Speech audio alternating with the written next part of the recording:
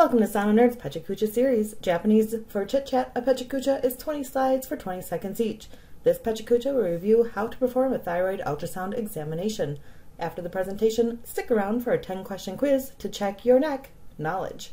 The thyroid is a small butterfly-shaped gland that sits in the anterior neck. It is the only organ that can metabolize iodine in the body. It uses iodine to make triiodothyronine, or T3, and thyroxine, T4. Two hormones that help to regulate activity in all cells of the body. The lobes of the thyroid are connected by a bridge of tissue called the isthmus. Normal measurement of the lobes in the adult average between 4 and 5 centimeters. The isthmus typically measures less than 5 millimeters. Next to the thyroid at each pole are the parathyroids. The parathyroids secrete parathyroid hormone, which helps to control calcium and phosphorus blood levels. The parathyroid glands are not typically appreciated by ultrasound when they are of normal size, which is about 3 millimeters.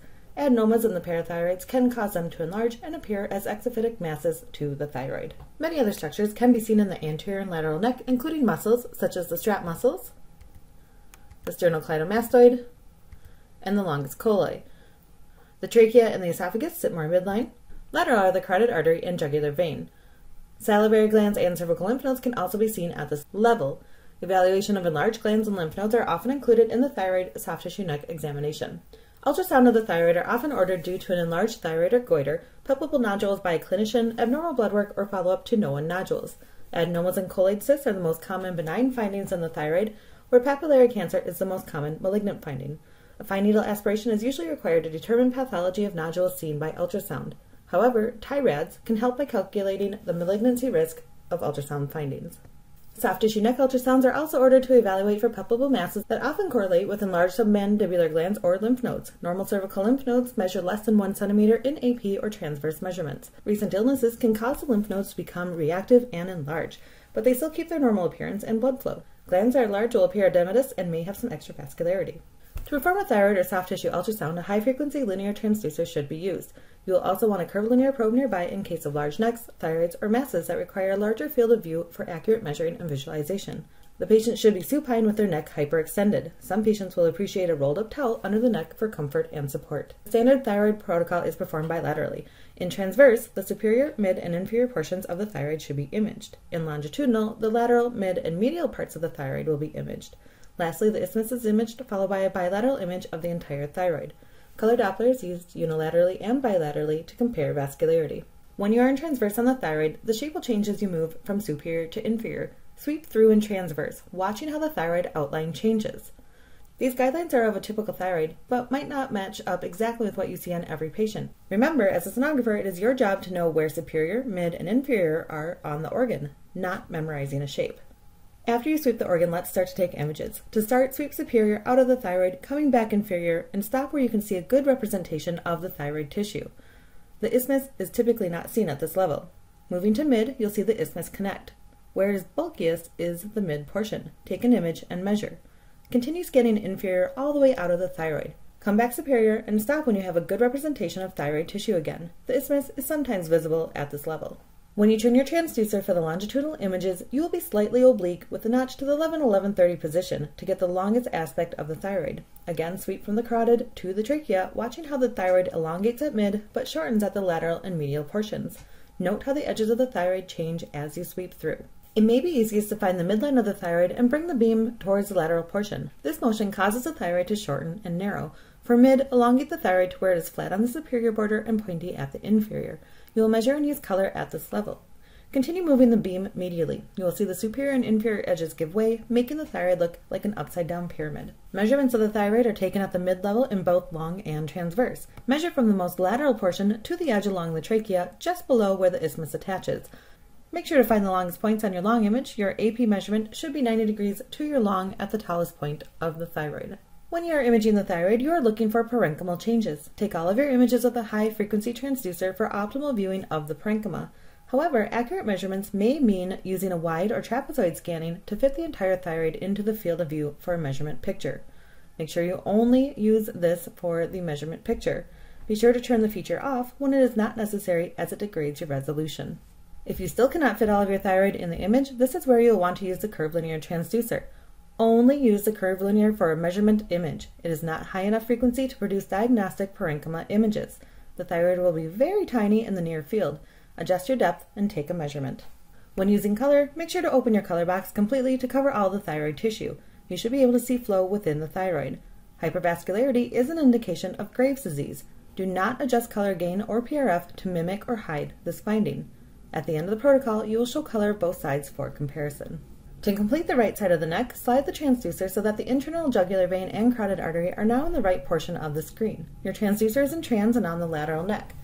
Starting superior, take images down the neck. In about 5 to 6 pictures, you will have representative images of the lateral neck showing any visible lymph nodes. If you see any abnormal lymph nodes, you will want to document their position and measurements with color flow. This means labeling where on the neck the lymph node is seen, along and trans image and measurements. You will draw this and any other pathology you see on your tech sheet. Tech sheets will serve as a roadmap for follow-up imaging. The transverse images on the left side mirror those of the right, where the longitudinal images look exactly the same, except you're moving the transducer in the opposite direction. Remember to measure, use color, and get the lateral neck images as well as look for lymph nodes. After the left side, you will then take a picture of the isthmus. Center on the neck and transverse and find the widest portion. Zoom in and take an AP measurement. Stay in this position and increase your depth. Show both lobes of the thyroid with the isthmus between. Take a bilateral image of the thyroid for lobe comparison. The last picture you need is a color image to compare the blood flow of the lobes. Although this presentation covers a basic normal thyroid protocol, if you come across any pathology, make sure to note the side, location, color profile, and measurements. You can do this by the side or all at the end. And there you go, you've completed a thyroid ultrasound. Remember to be aware of your location, watch how the borders of the thyroid change, and use the tools available to create a thorough and diagnostic image set. It's quiz time! Let's see what you remember about the thyroid protocol. After the question is presented, you'll have a brief moment before the answer is revealed. What are the 2 main hormones the thyroid produces? Triiodothyronide, or T3, and thyroxine. Too much of these hormones in the body results in hyperthyroidism, or too little of these hormones in the body results in hypothyroidism. What is the average length of an adult thyroid and height of the isthmus? The lobes on average measure between 4 and 5 centimeters, but they can be normal up to 7 centimeters, and the height of the isthmus should be less than 5 millimeters. When the isthmus height exceeds 1 centimeter or 10 millimeters, the entire thyroid is considered enlarged. What are the most common benign and malignant findings? Adenomas and colloid cysts make up the benign common findings, where papillary cancer is the most common malignancy. What is the best probe to use for the thyroid examination? You'll want to use a high-frequency linear probe, usually around the 12 to 17 megahertz. What structure is also seen at the mid-thyroid in transverse? The isthmus. The isthmus really gives us our landmark for finding where the bulkiest mid portion in transverse is. However, we do know that we can see lots of other structures in the neck, such as muscles, vessels, and the esophagus. The long thyroid at mid usually has a blank superior pole and a blank inferior pole. When you have the thyroid elongated to its maximum, the superior pole usually appears flat and the inferior pole has more of a point to it. What can you do to get an accurate measurement if all of the thyroid doesn't fit in the field of view?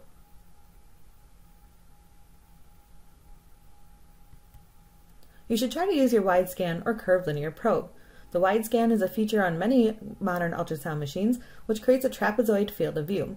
If it still isn't enough room, you can use a curved linear probe, but this should only be used for measurements as it does not provide enough information for parenchymal evaluation. Some people even like to use dual screen and split half the thyroid on each. However, some machines do not allow you to measure across a dual screen. True or false? You should use the wide scan or curved linear for all of your long thyroid pictures. False. The wide scan reduces your lateral resolution, therefore degrading your overall image, and the curved linear just doesn't have a high enough frequency to really evaluate the thyroid parenchyma. What is the normal limit for the transverse or AP measurement of a lymph node?